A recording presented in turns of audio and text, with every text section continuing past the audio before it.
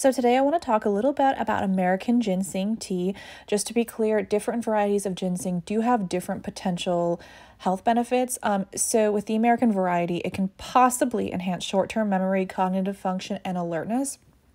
It might be able to help managing diabetes in addition to your regular treatment, and it might be able to help prevent colds and flu. I'm going to go on ahead and link to an article where I got some of these studies from. And so I ended up getting a box of Bauman ginseng tea to try out.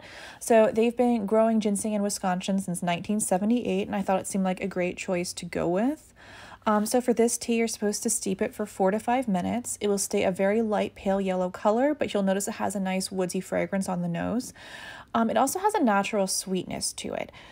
It has a very light and almost floral flavor to it. This is definitely a nice one to relax with after meditation or a yoga session. I'm definitely going to keep drinking ginseng tea at least once a week moving forward. I actually really enjoy the flavor and love the idea that it could be helping keep my memory sharp and prevent colds.